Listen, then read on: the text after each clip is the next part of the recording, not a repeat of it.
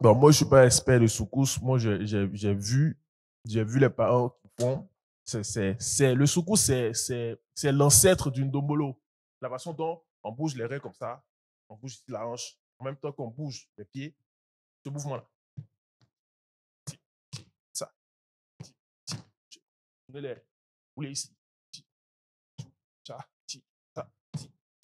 Tout ça. C'est la base du bougalou, ça. Moi, je ne connaissais pas les liens, mais je sais que le soukous, c'est la danse des sapeurs, les Congolais.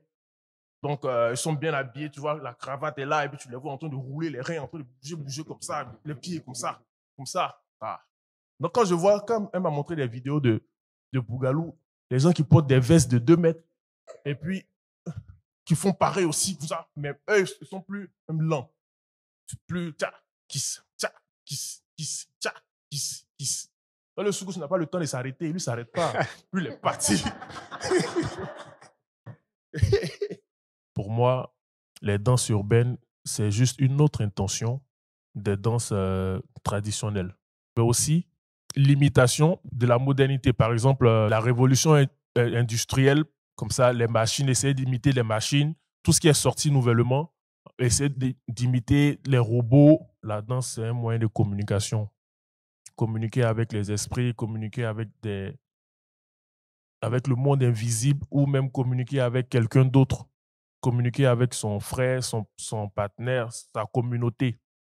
Mais là, maintenant, on peut faire pareil sans avoir en tête communiquer. C'est tout. Donc, c'est l'intention qui change. Et est-ce que tu penses que le fait que les gens s'intéressent aux danses urbaines, ça va faire qu'ils s'intéressent aux danses traditionnelles? Au fond de moi, c'est mon vœu, sincèrement.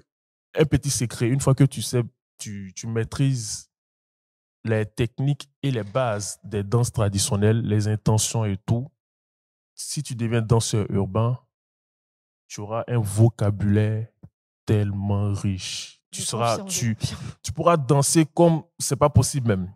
C'est clair. Parce que les danses urbaines, comme tu l'as dit, c'est un effet de mode. Ça vient et puis ça part. Ça vient et ça part. Donc, ce qui est là présentement, c'est ce que tu apprends. Et quand ça part, c'est ce que tu as appris là qui reste en toi. Une autre danse sort. Tu apprends ça. Quand ça part, ça fait une danse de plus que tu connais. Les danses qui vont s'enchaîner, qui vont venir ensuite de manière consécutive, ce sont ces danses-là qui vont faire toi, ton vocabulaire, ta personnalité, ta façon de danser. Honnêtement, une fois que tu maîtrises les danses traditionnelles, pas toutes les danses, mais une fois que tu maîtrises un peu l'intention et l'essence des danses traditionnelles, sincèrement, tu deviens danseur libre. C'est-à-dire tu peux vraiment faire beaucoup de choses, beaucoup de choses.